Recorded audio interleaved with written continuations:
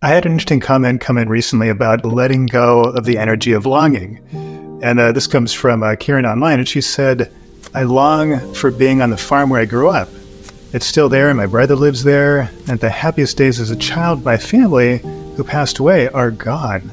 So how do I let go of that energy of longing for a place and a time in my life that is gone and lost forever? All right, so that's a really good question. So if you're having this feeling like there's something in the past that you really long for, what you want to do is kind of shift the energy on that. So instead of thinking that it's something that's gone or that you're missing, just think of it as something that you love, right? And just send your love in this moment to that time, that place, that you in the past, and just connect with yourself from love.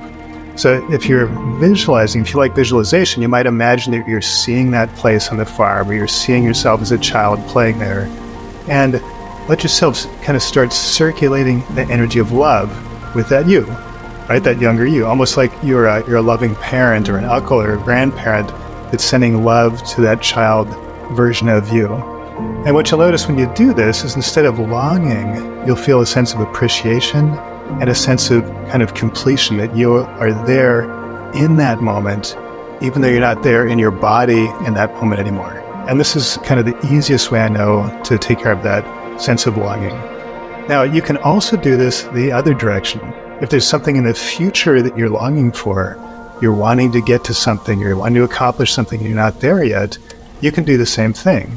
You can visualize yourself in that future and start circulating love with that future version of you.